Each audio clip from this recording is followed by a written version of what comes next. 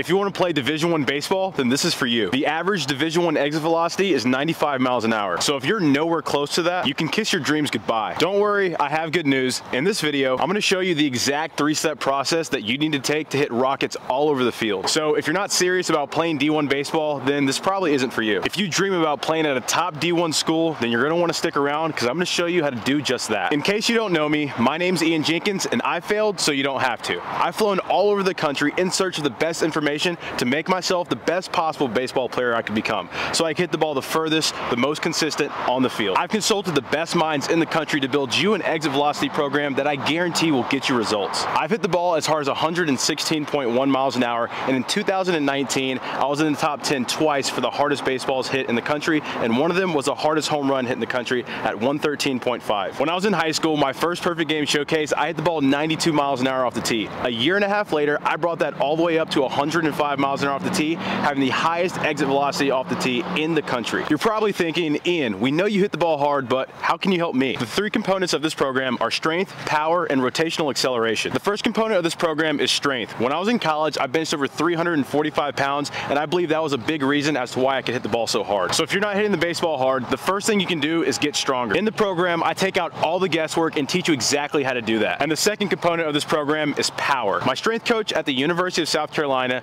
told me all the players with the highest exit velocity moved weight the fastest with their lower body. And not only that, but the most weight with the most speed. So in this program, we're going to show you how you can become the most powerful version of yourself. And the third component is rotational acceleration. Strength and power are very important, but there's a lot of guys who are strong in their weight room and still can't hit the ball hard. The third component, rotational acceleration, helps bring it all together. So my junior year, my weight room numbers were great and I was really strong, but my rotational acceleration was my limiting factor. And because of that, at 215 pounds, I was only hitting the ball 92 miles an hour. But once I started incorporating med balls into my routine, I taught myself how to rotate more efficiently. And that's why my exit velocity jumped to 105 miles an hour just a year and a half later. This is the masterclass of all exit velo programs, and you're never gonna need to purchase another one again. This is a personalized program that's based off of your deficiencies, so we can get you to your goals the fastest way possible. So no matter if your weakness is strength, power, or rotational acceleration, this program will turn your weaknesses into strengths. And not only that, but your strengths will be that much better with the structure and guidance of this program. So if you want to take control of your career and make it happen, then book in a call with me today and we can see what we need to do to get you there. Reminder, this is only for the athletes who have aspirations of playing at their dream school. If you don't have aspirations of playing at your dream school and you're not willing to invest time and money to get there,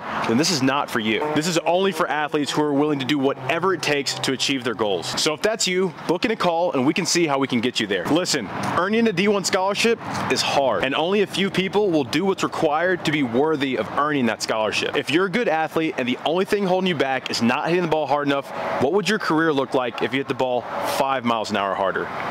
10 miles an hour harder, or even 15 miles an hour harder? How many more opportunities would you have? What if that ground ball got through the infield instead of being fielded? How many more hits would you have? How much better would your batting average be? And you might even draw more walks because pitchers are afraid of you. Putting yourself in better counts so you can hit for more power. So if you want to learn how to increase your exit velocity, book in a call with me and we'll get started right away.